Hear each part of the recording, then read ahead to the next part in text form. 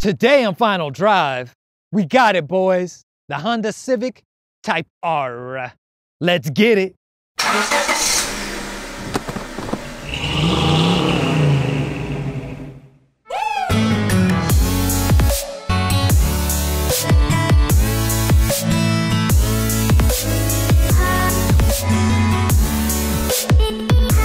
At last, the Honda Civic Type R has finally touched down on American soil after 20 years of being forbidden fruit.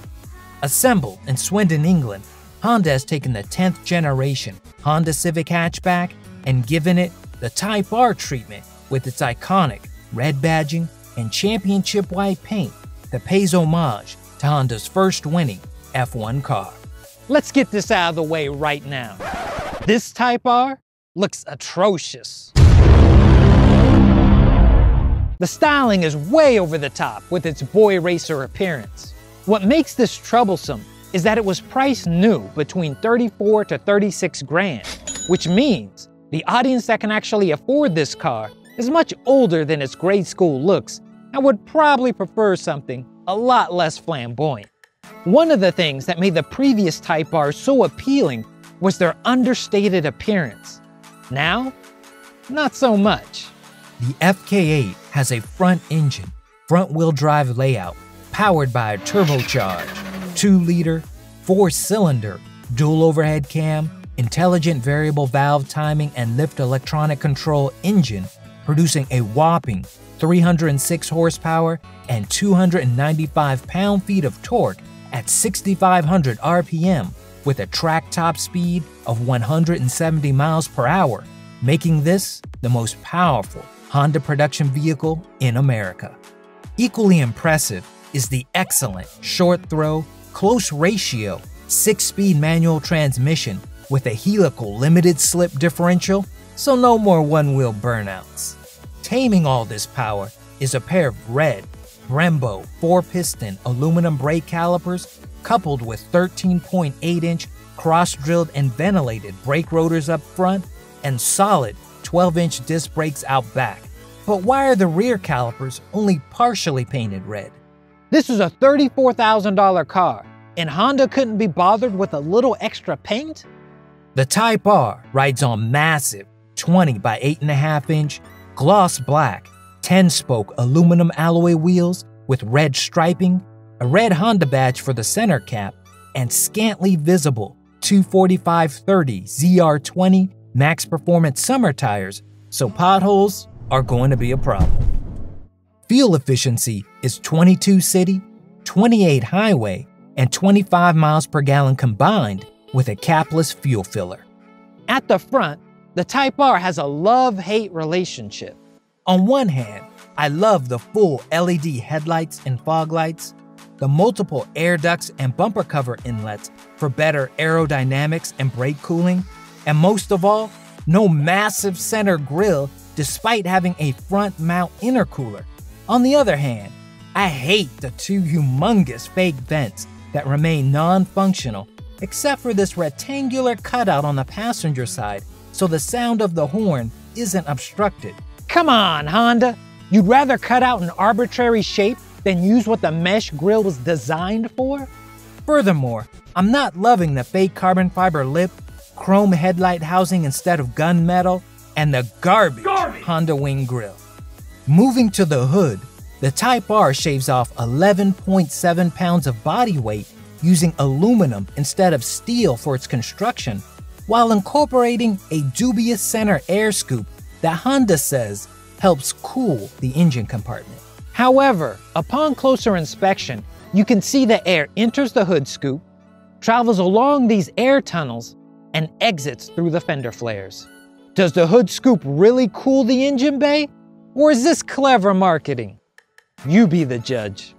The Type R's profile features a color-matched shark fin satellite radio antenna, orange turn signals in the fenders, which is a car sin. Shame. Fake vents at the bottom of the fender flares, fake carbon fiber side splitters, and side view mirrors that do not power fold or have LED turn signal indicators. Come on, Honda, this is a $34,000 car. At the rear, The roofline has 4 vortex generators sandwiched in between 2 buttresses that direct airflow over the big wing for added downforce and aerodynamics. In fact, the Type R has 2 rear spoilers. The first is rather obvious due to its ginormous size and gloss black center section, but the second is a lot more discreet, sitting at the tail end of the hatch glass. Why 2 wings? 2 is better than 1, I guess.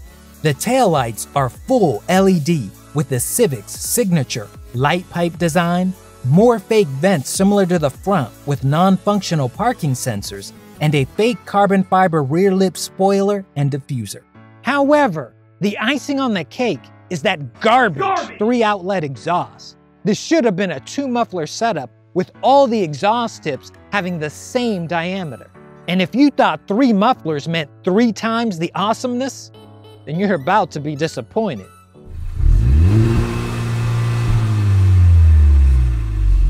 Moving to the interior, the cabin is brimming with Type R goodness amidst a plethora of red accents, faux carbon fiber, contrast stitching, and a suede-like Alcantara material that gives you the impression you're driving something truly special.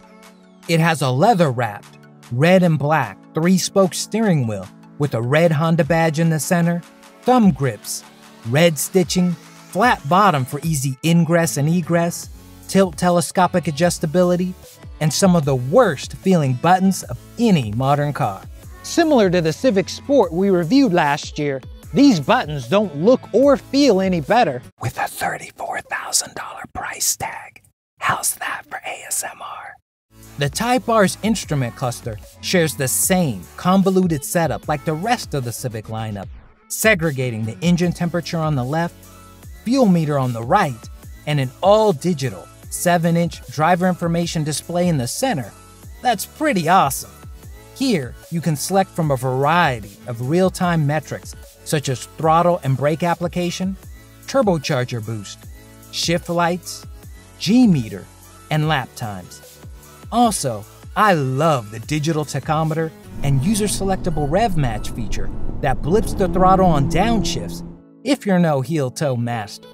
There is a 7-inch touchscreen audio display with an AM, FM, HD, and Sirius XM satellite radio, Apple CarPlay, Android Auto, dual-zone automatic climate control, push-button start, Type R serial number plate, sport pedals, a multi-angle backup camera with dynamic guidelines for top, normal, and wide views, and a 1.5 amp USB port alongside a 12-volt DC power outlet up front and a 1 amp USB port below the sliding center armrest. However, the absence of a physical adjustment knob for the radio makes tuning the volume a pain in the biscuit. The Type R has an electronic parking brake, which is good news if you enjoy conveniences such as brake hold and hill start assist, but bad news if you enjoy the occasional handbrake turn. Also, it has a circular shift knob made from solid aluminum instead of the traditional teardrop shape made from titanium. However, be it aluminum or titanium, a metal shift knob means only one thing. It'll be hotter than Hades after a few minutes in the sun. Up front, the Type R comes equipped with a pair of race-inspired sport seats.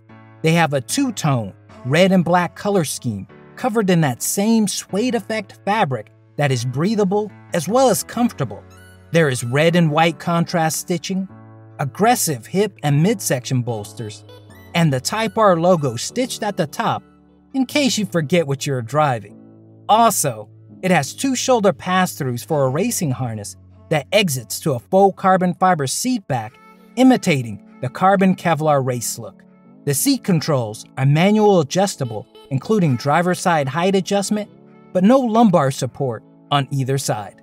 Out back, the Type R has a more subdued appearance, dressed in black cloth with red contrast stitching, and of course, red seatbelts like the front. It has 35.9 inches of rear leg room with a 60/40 split folding seat back. There are 4 cup holders, 2 in the front center console, 2 in the rear, and 1 bottle holder in each door. Rear visibility is okay, as the non-removable headrests, third brake light, and smaller spoiler obstruct your view. That's right, it's the smaller wing that inhibits your vision. So even though you can see the big wang in this photo, it is not visible when driving, thanks to the clever convex design of its center section. Good thinking, Honda. The trunk has 25.7 cubic feet of cargo space with the seats up and 46.2 with the seats down. Also, it has a side-mounted, retractable tonneau cover to conceal your belongings, along with a tire repair kit and air pump. When it comes to safety, the Type R comes equipped with a variety of active, passive, and driver-assistive safety features looking out for you. Driving the R is exactly what you would expect. Outstanding. Now the first thing that you notice are the racing seats. But don't let their appearance fool you, because these seats are extremely comfortable, even with their high hip and midsection bolsters that keep you in place so you're not slipping and sliding around in the corners. But if you're a little on the fat side, you may want to try before you buy. Also, I'm disappointed that Honda didn't go with Recaros like they have in past iterations of the R, but they did do a great job of balancing cost, comfort, and performance. The Type R suspension consists of a dual-axis strut front and a multi-link rear out back.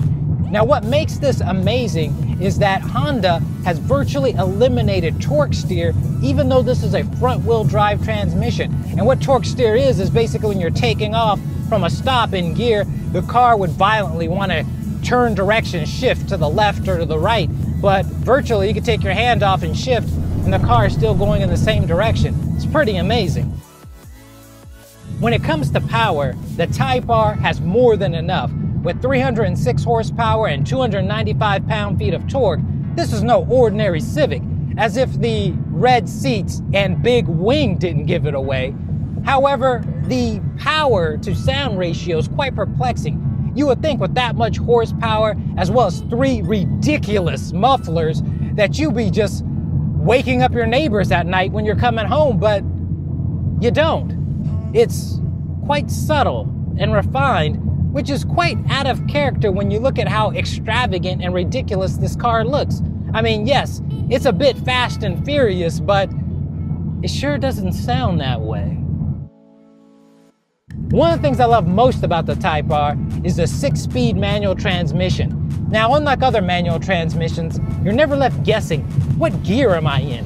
Honda engineered the shifts to be smooth with just the right amount of notchiness, so you're never left guessing. It gives off both an audible as well as tactile feel. It's kind of like a mechanical keyboard. The way those mechanical keys feel when you press each keystroke down compared to a regular keyboard or butterfly keyboard. It's that same kind of feeling. So if you like that, you're gonna love this transmission. Speaking of the transmission, the Type R has 3 different drive modes: Comfort, Sport, and Plus R, with Sport being the default setting. Now the difference in these driving personas comes down to steering feel, throttle response, and suspension firmness. And let me tell you, the biggest difference I noticed was steering firmness between Comfort and Plus R. It's almost like you don't have power steering at all. It's that much of a struggle to turn, but at the same time, it means it's that much more engaging. So for all you performance enthusiasts, you're gonna love that. And of course, the tighter suspension and faster throttle response is excellent and is definitely what you want if you've got any kind of access to canyon roads or back roads, where you could definitely take the Type R through its paces and all the twisties with the racing seats keeping you firmly in place. So there you have it, the 2018 Honda Civic Type R. The fastest, most powerful Honda Civic this side of the pond, with dubious styling and hatchback versatility, worthy of its racing moniker. However, I do miss the naturally aspirated, screaming VTEC engines of old with their 8,000 to 9,000 redlines that made Honda famous. But in order to compete with the Focus RSs, Subaru STIs, Lancer Evolutions, and Golf Rs of the world, don't forget the Veloster N, Honda needed a quick answer to big horsepower, so forced induction was the solution. Also, kudos to Honda for attempting to address many of our concerns for 2020 by removing the fake mesh from the front bumper cover cutouts, minimizing the Honda wing grille, adding a volume knob to the infotainment system, and so much more. So what do you think of the 2018 Honda Civic Type R? Love it, hate it, own it? Let us know in the comments below. That's it for Final Drive. Thank you for watching, and special thanks to Jactimus Prime for supporting us on Subscribestar. And if you would like to power up your support, consider joining us on Subscribestar for exclusive Final Drive content, in addition to our merch store for all your Final Drive swag. All links are in the description below. Thanks to all your amazing support, we recently reached 300 subscribers. So to celebrate, this is for you. We're giving away this awesome Final Drive prize pack. It includes 1 Final Drive key tag, 2 FD sticker slaps, 2 unreleased Final Drive logo stickers, and an exclusive 300 hologram sticker to commemorate this milestone. Most impressive. All you have to do to enter is leave a comment on this video with the hashtag #FinalDrive so we know who is entering the giveaway, and you're all set. One lucky winner will be randomly selected and announced in an upcoming video. All giveaway details are in the description box below. Thanks for being the best subscribers on YouTube, and good luck. So don't forget to smash that like button, subscribe if you're new, and remember, you can't spell famous without AMOS. Perfect. Peace out. Sure, you could solve this in the aftermarket, but out of all the places for Honda to pull in restraint was the sound? You gotta be kidding me.